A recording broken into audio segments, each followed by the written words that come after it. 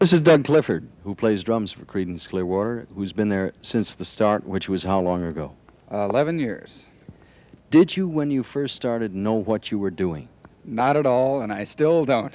I'm working on it, though. I'm working on it hard. No, as a group, though, did you ever have an idea of what kind of music you play? Just rock and roll. Stu Cook here plays bass. Stu, have you ever run into a situation where you didn't like one another or you had a very, very bad argument? Yeah, we checked our equipment quite frequently. How did you hold together? It's hard to say. Like, I don't. It just happened. Like, it just, as much as we hated each other, it all came back like we liked each other more than anybody else. I don't believe a word of it. How many years has it been?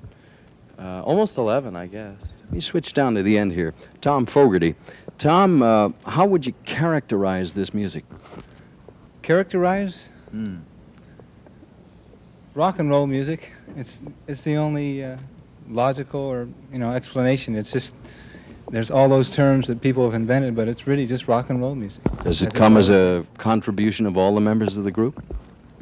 Oh, absolutely, always, yes. John Fogarty, you write most of the material for the group. Why on earth did you select as the first recording a thing called Susie Q, which you didn't write? It's probably the song we've been playing the longest, so we figured, if we had it down for 10 years, maybe we'd make a record of it now. What was the first gold record you had? Proud Mary. Let me hold it up here because I want people to see it. This doesn't happen very often. What were your feelings when you got this gold record? Well, after waiting a long time, wow, it's hard to describe. It's just elation, and sort of a personal triumph, too. We went after that, I suppose, 10, 11 years ago, and finally getting one was kind of a great reward. All right, when it comes in terms of an album, what did you feel when you got your first gold album?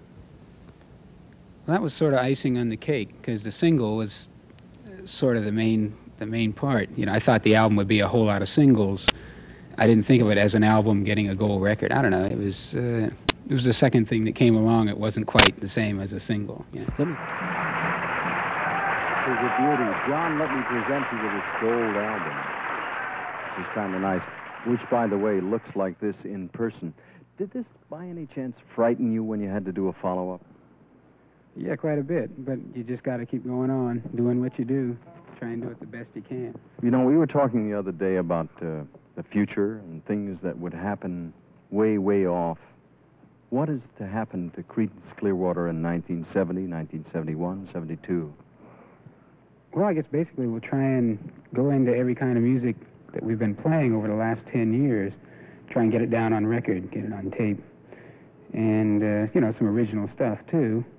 But in the basic areas we've been working on for the last 10 years, we've played every kind of music there is, I suppose. So we'll try and make records that way. Do you all contribute to what happens? Yeah, oh yeah. Like we bounce off each other, whatever we want. We wish you all the very best, gentlemen. Thank you very much. Nice to salute you today on American Bandstand. We'll be back right after this word.